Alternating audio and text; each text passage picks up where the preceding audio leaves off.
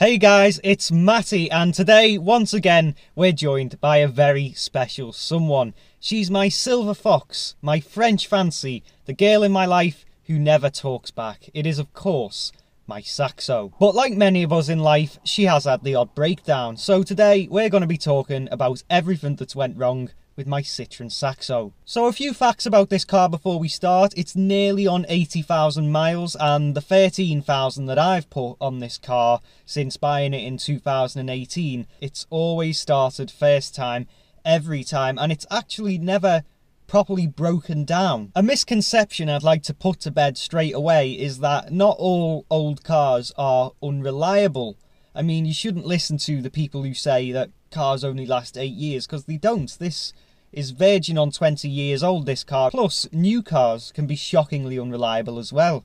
I mean, you only have to look at Jaguar Land Rover on Trustpilot to see that new cars aren't necessarily as reliable as you think. So on to some things that have gone wrong with this car then. Well, in 2019, I went in for my driving test and the Saxo went in for her MOT, and put it this way, only one of us passed first time. The Saxo failed on having imbalanced brakes and a broken fog light, so to be honest, it could have fared worse. But if you've seen the video, which is linked below, 5 shit mods that somebody made to this Saxo, then you'll know that the previous owner fancied himself as a bit of an electrician. So I've had a lot of trouble with the rear lights. 3 years on the bounce, this car failed for having a broken fog light.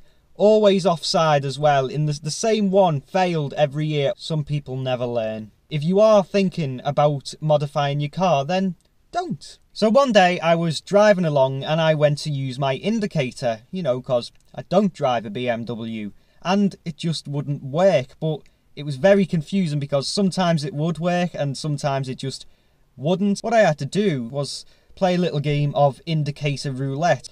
Do I avoid using my indicator now when it's not as important to use it? And do I save my indicators? That's right, guys. I had to ration my indicators. It's at this point I thought I'd give a non-sponsored shout out to my local garage in Liverpool. They're a Citroen specialist. They've done loads of work on my car. It's Double S Motors and they're on Arundel Avenue just off Smithdown Road, Wavertree. Really reasonable prices and sound advice given as well, often for free. They also sent me a Christmas card at Christmas, so that shows how much has gone wrong with my car. So I took it into them and the guy said, oh yeah, you need to order an indicator relay, so it was dead straightforward job. He said, in the meantime though, you've got to hit the relay, which is in the fuse box on the passenger side, with like a wooden spoon or something, because that'll wake it up and keep it working. It's like a story me dad would tell me about how he had to keep his car going like in the 80s or something like that. I had to pull over and whack my fuse box with a wooden spoon